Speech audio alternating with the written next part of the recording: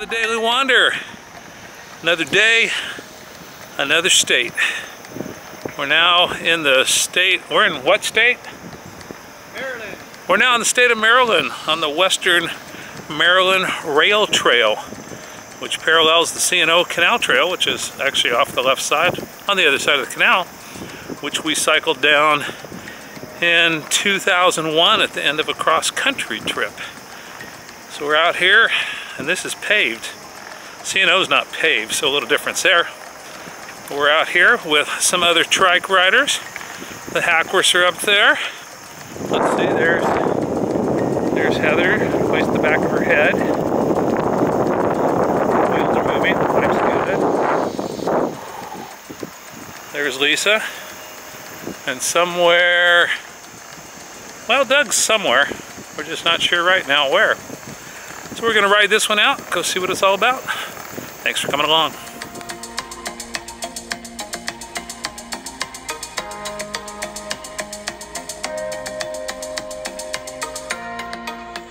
Well, what a delightful day of cycling.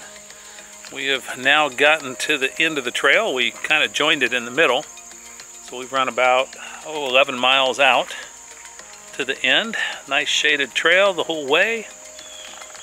Kind of a fun little ride, having some other folks with us riding along. We're gonna go out to the exact end of the trail, of course, because we can't stop at the parking lot. But nice trail, surface is good. A few little roots popping up, not too bad. Did see one deer, he didn't want to see us, so he ran away.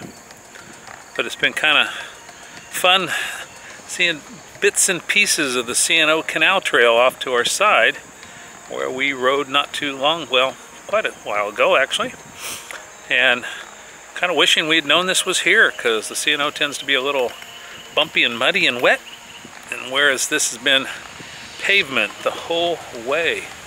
So real nice here. I'm going to turn the camera around, kind of give you a view of what we're seeing here on the Western Maryland Rail Trail.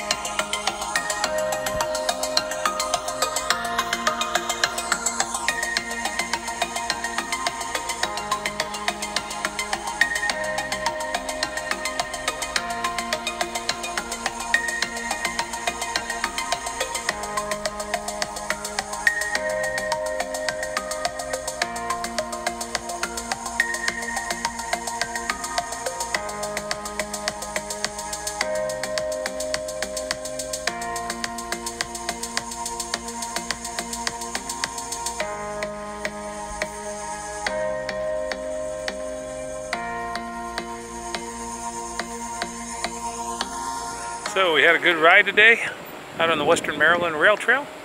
So it's time to wrap it up, call it a day. Nice 23-mile ride. I think we'll go to Hardee's for lunch. Thanks for coming along on the Daily Wander.